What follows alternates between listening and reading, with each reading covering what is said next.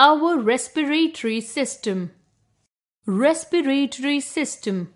We all breathe air to live.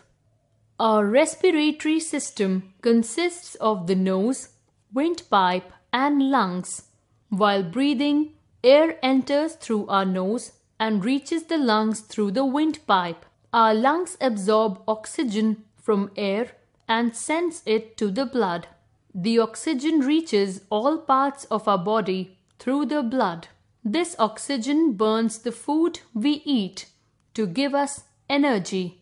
When we breathe out, harmful carbon dioxide comes out of our body through our nose. Breathing purifies our blood and helps us to obtain energy. Let us study about the organs of our respiratory system and their functions. The nose. The nostrils act as the air intake, bringing air into the nose where it is warmed and humidified. Tiny hairs called cilia present in the nostrils filter out dust and other particles that enter the nose through the breathed air. The windpipe. The air enters the windpipe, which lies partly in the neck and partly in the chest cavity. The walls of the windpipe are strengthened by stiff rings of cartilage to keep it open. The windpipe is also lined with cilia, which sweep fluids and dust particles out of the airway so that they do not enter the lungs. The lungs. Our body has two lungs. They are like soft, moist sponges which are extremely delicate. They help in the process of breathing. The air we breathe in fills the lungs. The oxygen from the air mixes with the blood and carbon dioxide is given out. The lungs send the absorbed oxygen to different parts of the body through blood. The process of breathing. The process of taking in oxygen, inhale, and giving out carbon dioxide, exhale, is called breathing. Take a deep breath. Do you feel the air rushing in? Now blow out. Do you feel the warm air blowing over your lips? As you breathe in, inhale, a special organ called a diaphragm pulls your lungs down, making them bigger. This causes air to rush into your lungs. When you breathe out, exhale, the diaphragm again squeezes the bottom of your lungs and the air is forced out of them. Effect of breathing unclean air. We all need to breathe to stay alive, but if we breathe dirty air, we develop health problems and become ill.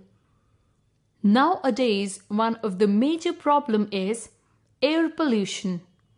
The harmful gases released from factories, smokes, vehicles, etc. mix with the air and cause air pollution. When we breathe this air, it is dangerous for us. These gases can cause some harmful diseases like asthma, coughing, throat infection, lung cancer, chest pain, etc. To reduce air pollution, we should keep the air clean. Planting trees keeps the air clean.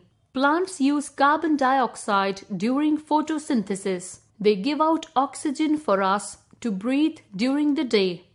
Use vehicles in good condition. The government has made rules to control the pollution caused by vehicles. Vehicle owners have to get their cars or scooters checked regularly. If all of us follow these air rules, then the air pollution can be reduced.